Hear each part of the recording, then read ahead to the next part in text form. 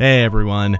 So part 4 of Dark Souls 3 just went up, and in it I stated that I wished that the Nameless King's Sword Spear was something that I could use, and a lot of you have already pointed out, hey Dave, you can, didn't you see it?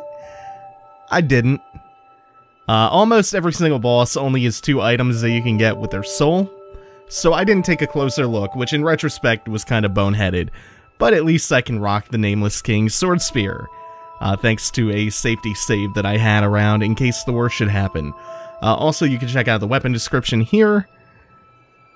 That's about all I have for this little intermission slash correction. Yeah, that's an embarrassing mistake to make. Oh well. Thanks for pointing out that I was super wrong so I could get that corrected. Thanks for watching, everyone. Next episode is going to be the finale. That will be on Sunday. Sunday. Take it easy. Have a good one, everyone.